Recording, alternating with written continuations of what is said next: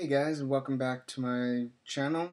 Today we have Frosty root beer. Let's get started.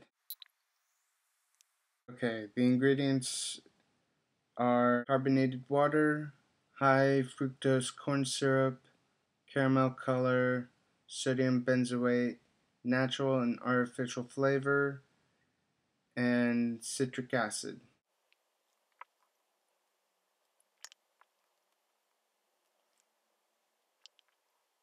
So as you can tell, the head wasn't that strong, but the color is really good.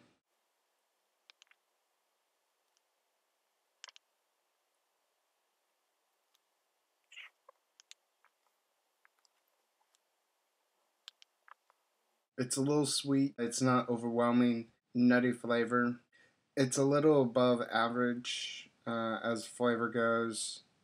Has a little bite to it, which is good. I'd give it a 3 out of 5 sassafras roots. You can't really pick up any of the actual flavors. It's really blended well. So that does it for me today. If you have any comments, please leave them in the comment area below. If you like the review and you want to see more, please subscribe. I'm going to be posting one every week. I hope you guys have a great weekend, and see you next week. Bye.